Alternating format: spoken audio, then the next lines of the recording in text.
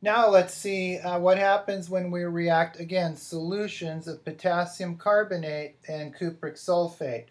These are both ionic compounds. There's no acid or base present.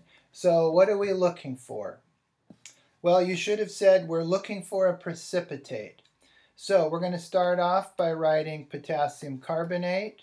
Again, if you don't know the formula, we're in big trouble. So there's potassium carbonate, and we're going to add to that copper 2 or cupric sulfate, CuSO4.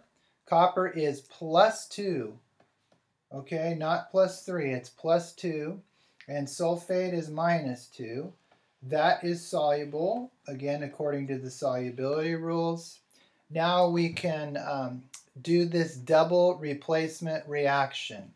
So potassium is going to go with sulfate. Remember, potassium is +1, carbonate is -2, so we're keeping the 2 here because we're dealing with -2 as our anion.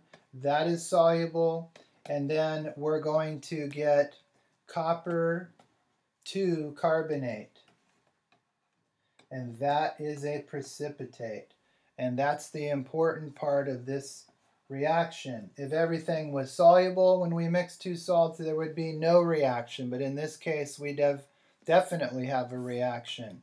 So now we're going to write out the total ionic. So this is soluble. We don't write it as K2, we write it as 2K. We're going to have carbonate. That's aqueous.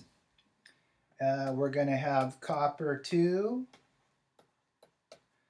aqueous, plus sulfate,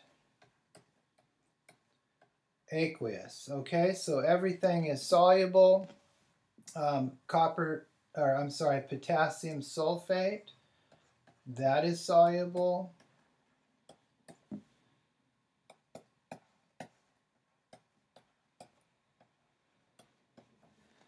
So far, nothing has changed on the left or right, but then when we get to copper 2 carbonate, we're going to write it as the precipitate.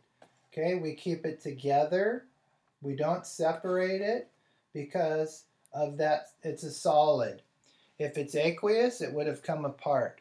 So we can see that potassium is the same on each side. Again, both the way we wrote it and the state is the same. Carbonate, though, changed. Copper changed, but sulfate. So potassium and sulfate are what we call our spectator ions. Now let's write the net ionic equation. Let's take the copper. Now we could have written it CO3 first, but I'm just going to put the positive first. It doesn't really matter when they're separate. Okay, so again, it's an ion over here in solution. It's soluble on the right. Again, notice that the state is the same. That's real important if the states are the same. As we go down, the state stays the same. Now it changes on the other side. So going from left to right, the state may change. Not necessarily, but in this case, it does. However, notice that we have solid, solid, solid. So as we go down, the state does not change. In this case, as we go from left to right, it does. So that's the net ionic equation.